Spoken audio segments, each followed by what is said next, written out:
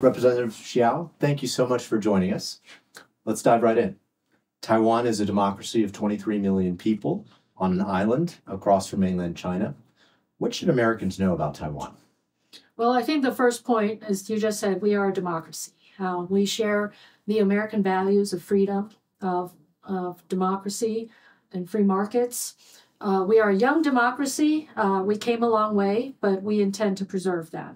I think the second point is economically, we've also come a long way to make ourselves the indispensable and irreplaceable node for global supply chains in modern technology.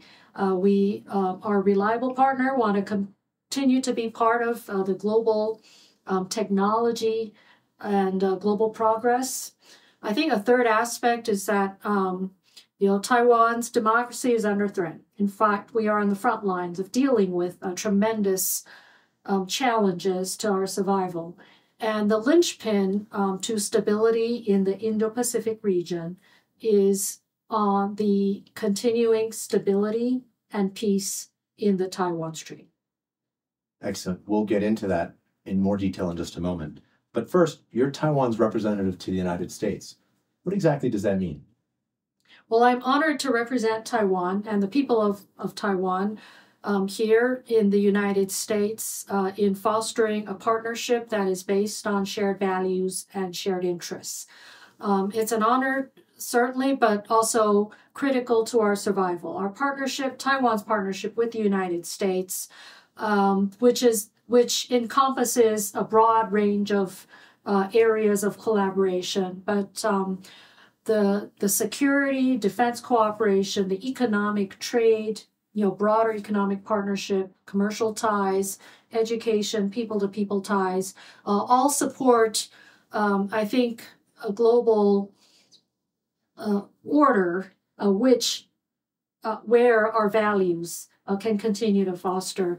And I do want to say that in my role, I especially appreciate the fact that interest and support for Taiwan, at least in the Beltway, has been very much bipartisan. It has been one of the strongest aspects of continuity in foreign policy since the 1980s, since President Reagan issued commitments to continuing collaboration with Taiwan in the context of preserving peace and stability in the region. And you're based in Washington, D.C. You and I met for the first time at the Reagan Library in California. You travel around the country regularly, is that not? Yes. Well, I understand that the United States is not just Washington, D.C. and not the Beltway. Not every member of the political class understands that, but it's great. Yes, I do seek to engage broadly with the American public across the states as much as possible. Right. At the Chinese Communist Party's 20th Party Congress in October of last year, China's top leader, Xi Jinping, referred to unification with Taiwan as necessary for, quote, the rejuvenation of the Chinese nation, unquote. What is your government's position on this? Well, first of all, we've built a democracy where we strongly believe the people of Taiwan are masters of Taiwan, and only the people of Taiwan can determine the future of Taiwan. We oppose any forceful incorporation of Taiwan for anyone's personal legacy.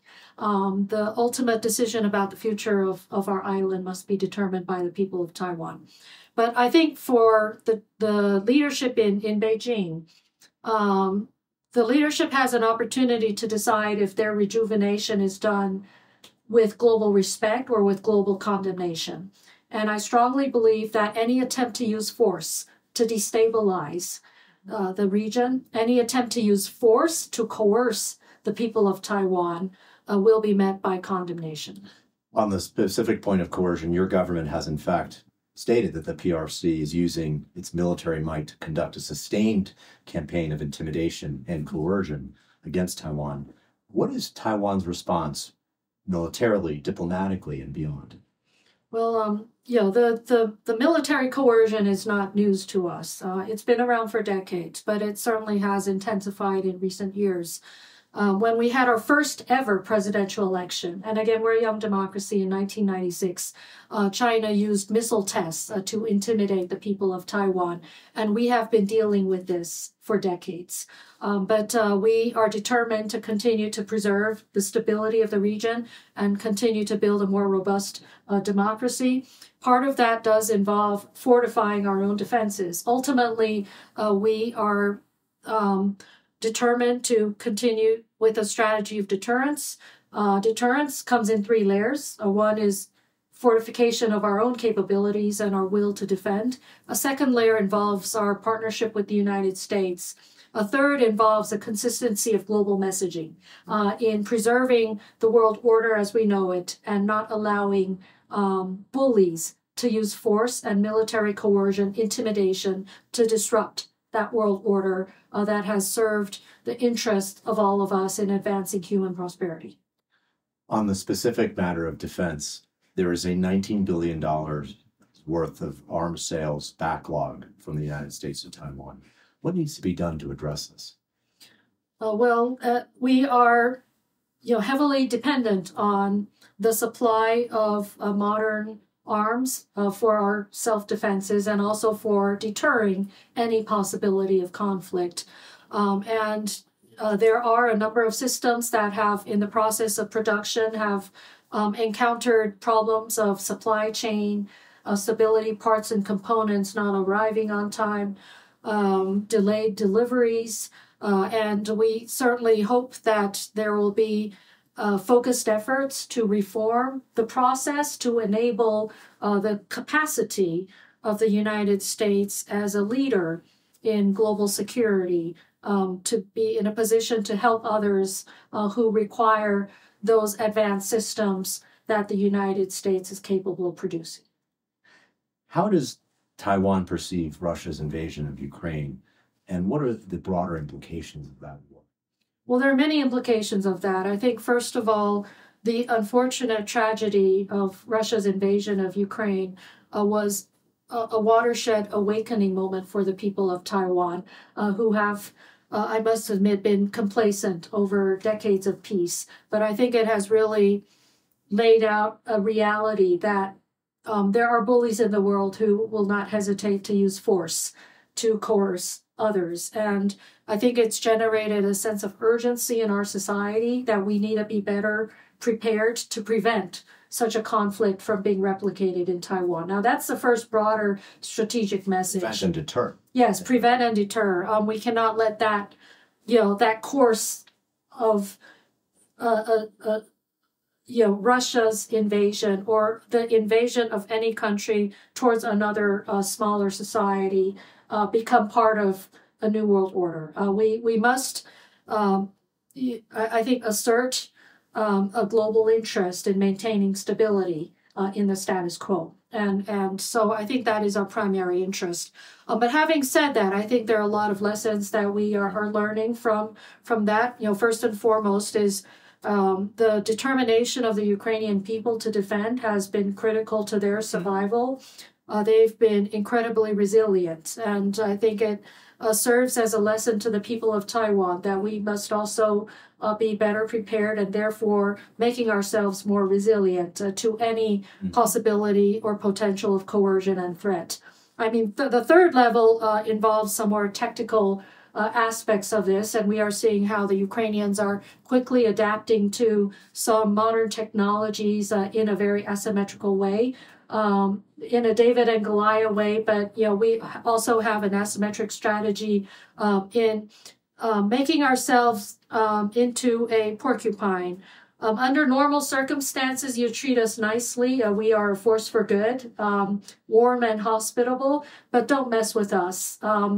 Anyone who attempts to swallow us will also suffer consequences. And I think we must learn from the lessons of Ukraine in terms of having those capabilities to deter any attempt to swallow or to annex or to intimidate the people of Taiwan. You've mentioned a few times, you've underscored how Taiwan is a democracy. It's a thriving democracy. What should Americans know about your upcoming election in January?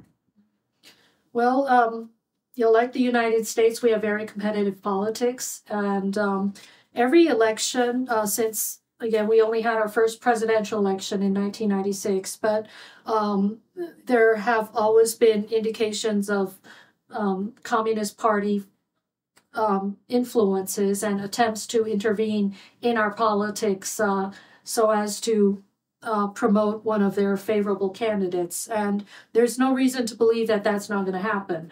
But I think we continue to try to ensure that we have a very resilient and robust democracy where the people of Taiwan can cast their votes free of coercion. I think that's the ultimate strategic goal.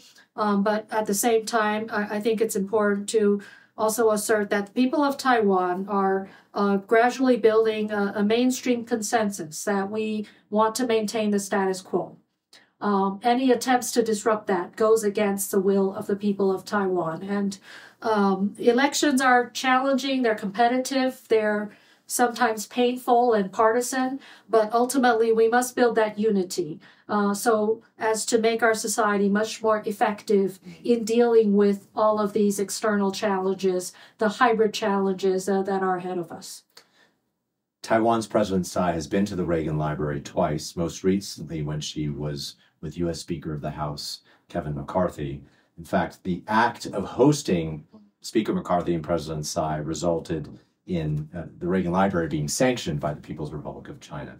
But at the library, President Tsai invoked President Reagan while highlighting, quote, "To preserve peace, we must be strong.